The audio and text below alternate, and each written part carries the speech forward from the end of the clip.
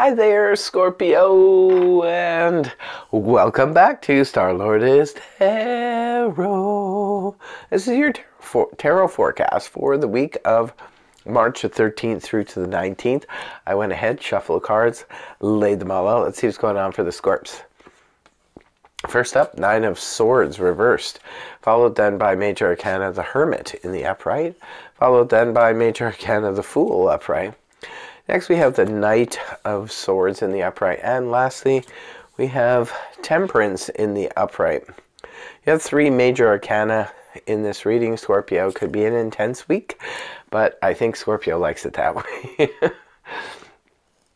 Nine of Swords in the reverse position, indicating you will be feeling some kind of relief for anxiety. Now, if some of the Scorps have been going through Nine of Swords in the upright where you've had multiple things on your mind, it was disturbing your sleep, it was driving you crazy because you had thoughts and thoughts and thoughts and you couldn't stop it, overthinking situations, or it could be that you had 9 solutions to one problem and you weren't sure which one you were going to execute, or you could have just had 9 problems and you were trying to figure them all out.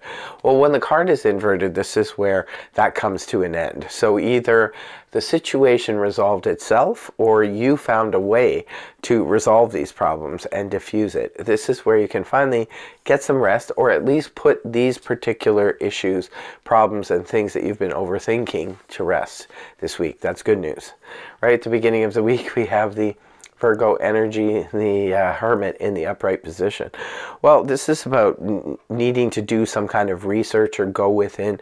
It could be, Scorpio, you're coming off the weekend, maybe you've been sort of hiding away and just doing your own thing. You could have been doing research, you could have been having your head in the books, maybe some of you are studying because you have an exam coming up or things like that.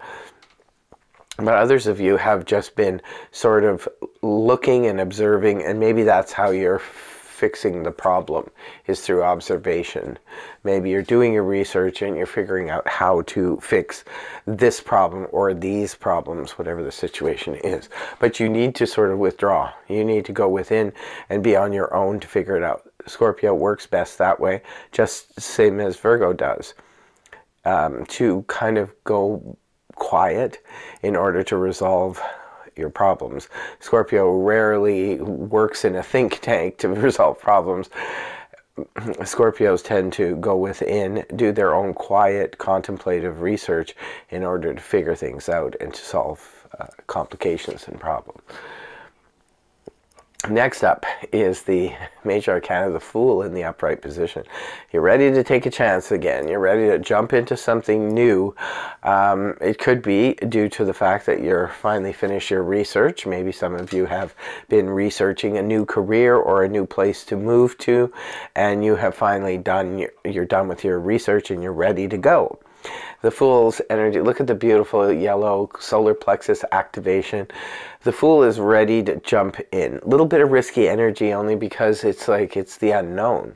So it could be some of the Scorpios are contemplating either, you know, dating somebody. They never dated somebody like that before in their life. Or it could be they're contemplating going somewhere or moving somewhere or working in a different field or a different career. They could be ready to launch, but they've had to put in a lot of time and a lot of research before launching. But I think that when you do launch, Scorpio, you're going to do so with great confidence. You're going to feel that you have the best of the information and the knowledge that you need, and you're ready to jump in and take a chance. So, interesting. Let me know how that goes in the comment section below. Next card up is the Knight of Swords in the upright position. Well, it is a court card, could be representing a person. If it's representing a person, this is air energy, Gemini, Libra, Aquarius, Sun, Moon, or Rising. Now, it could be for some of you, there is somebody rushing into your life.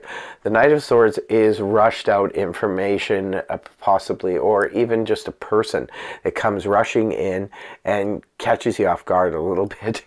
They could be bringing in information, but it could be information overload sometimes with the Knight of Swords. Some of you could be receiving some important documents that you must sign, or important information, especially if it's concerning any legal documents, because the sword people can cover the legal field as well as the surgical world. So if you're having any surgery done or things like that, or even if you're dealing with somebody in the military or police, this kind of thing, there could be news and information rushing in right away. It could be a new person for some of you who are single and looking. There could be somebody who just sort of rushes in. This could be somebody who's very talkative, wants to offer you something. Usually knights bring in some kind of offer. So if it's on the romantic front, the Knight of Swords has conversations to offer you.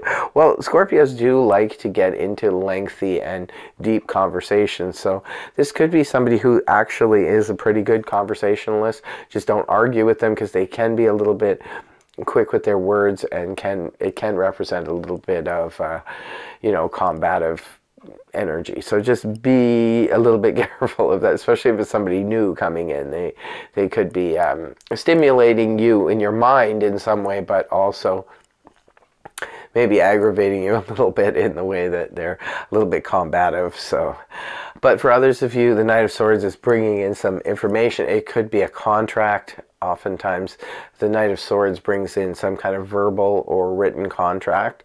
So if your new venture, whatever it is, if it's a business deal or something like that, this could be that you have to sign some contracts. Or if, you know, this new venture involves a home or something like that, you could be needing to sign contracts or sign up some papers and stuff. For others of you, yeah, it could just be perhaps if you've applied for jobs or applied for work or something like that, this could be a written contract coming your way. But it's moving in fast. It just comes in.